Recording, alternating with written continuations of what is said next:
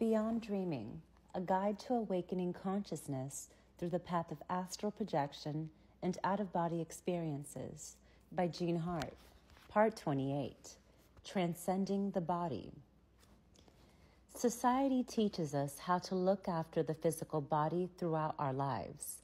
We study science and medicine, and our parents and doctors tell us what medications to take for specific ailments. We get bruises, scratches, and break our bones. One can attain all the material wealth in the world, but it can bear no value when an illness arrives. When you are ill, there is only one focus: to feel better. In modern day, what we see emphasized in the news is what illness you could develop and rarely how you could prevent them naturally. Emotions are simply a reflection of how our body feels about thoughts in the mind. Emotions are a deeper level of thinking and intuiting. It is a disgrace that in our society, we are taught all too much to think and rarely to feel. Or what's worse, we are commonly taught to feel fear through fear-based thinking, especially if one watches the news on TV often. The same goes for when many hear about astral projection. What a shame. Astral projection is a remarkable ability of immeasurable possibility. Yet, when people hear about it, the first thing that comes to mind is fear-based thoughts when there is absolutely no need. We don't have to just change what we think, but how we think.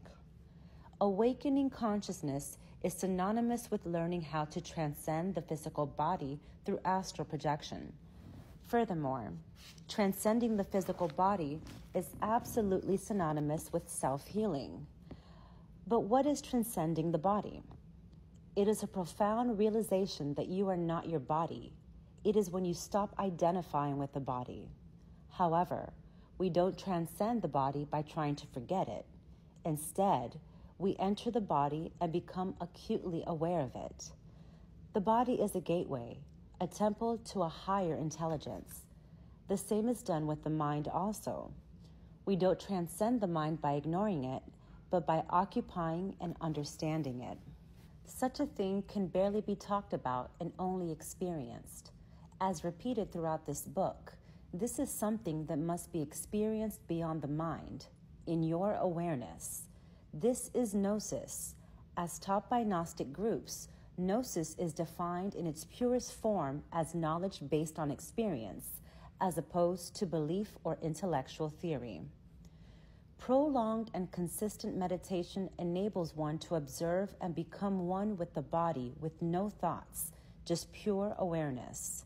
This act of rooted observation helps you innately realize that you are not your body, and in this realization, you will be less attached naturally. Thus, you will more easily separate from your physical body when the time comes and more easily identify with your spiritual body, the energy that animates and occupies your physical body. This is difficult to imagine only when we have lack of practice and experience. Can a spirit possess you while you're out of body? You'll find a lot of misinformation and fear-mongering about this. It is all utter nonsense. Astral projection is absolutely safe and natural. There aren't many ways to actually prove that it's safe, but here are two logical points. 1. The astral body is connected to the physical body in a similar way that a radio is connected to frequencies. You can't have one without the other. Projecting implies one location to another, so two locations, not just one. You can be on the other side of the galaxy, but still be connected to your physical body. You could look into the silver cord about this. 2. The fact that we all astral project every night unconsciously anyway implies that it is most likely safe since you don't see anyone becoming possessed, do you? In a sense, it's actually safer to practice astral projection than it is not to, because at least then you'd be conscious of what you're doing and being influenced by night. Of course, you can't really know whether we astral project unconsciously every night until you become experienced yourself. Still, I and many authors and experienced astral projectors will agree on this. Protection. It's first essential to understand that the best protection is one of being on a level of consciousness that naturally emanates universal and unconditional love for all beings, where fear is far from your natural state. However, here's a general guide on what you can do if you are the type of person who is still afraid of things in the astral plane. Keep an altar as a symbol to protect your home while you astral project. It should be square-shaped, with a white cloth on it. Burn a white candle on it all the time, or whenever you're present in the house. Place deities or symbols you consider holy, sacred, or powerful.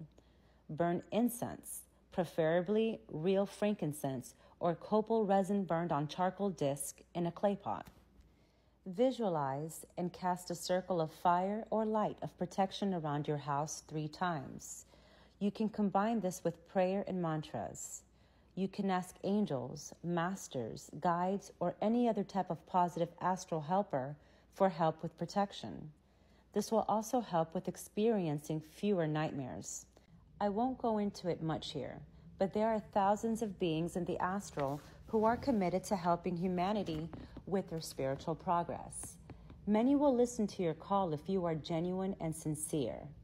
As you cast the circle of protection while visualizing the fire or light, you can say something like, "Angels, masters, and guides of the astral plane, protect this house in a spiritual camouflage so that no evil or darkness can penetrate it. Cast away all kinds of darkness and any other kinds of related evil or negative forces or energies." You can finish this with the mantra Om or Amen 3 times. Do all this with positive emotions and complete faith.